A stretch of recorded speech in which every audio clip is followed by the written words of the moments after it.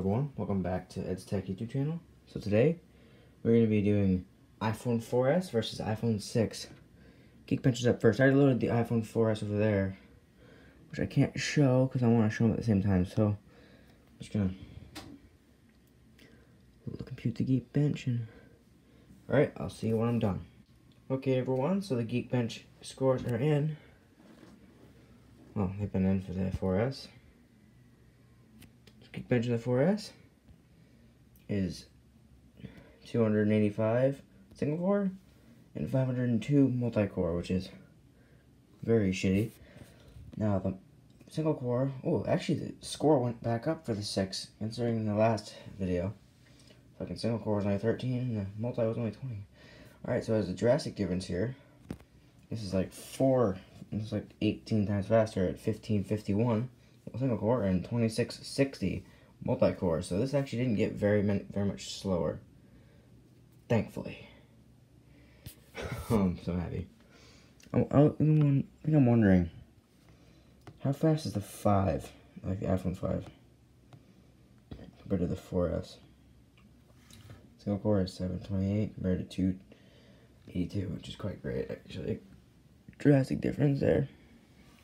Alright, go. Alright, so we're gonna load Play Store on both devices now. Oh, they loaded, and that A8 loading much faster than the A5. And there we go. A5 loaded. And that took a long time. Alright, so let's load YouTube on both devices here. They'll actually most likely load. We'll probably load Fire Rides on here too then. Oh, there we go. Click on both. As you can tell, the iPhone 6's display is much brighter and better when it comes to off-angle views than the iPhone 4S. And YouTube loaded quite fast on the iPhone 6. You'll have to look back at the footage, you'll be able to tell I won't. Alright, let's test Fire Rides out now.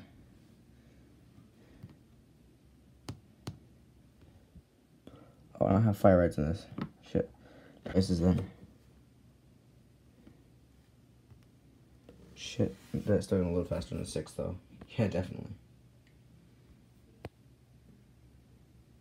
So let's test both pings and I'll be right back then.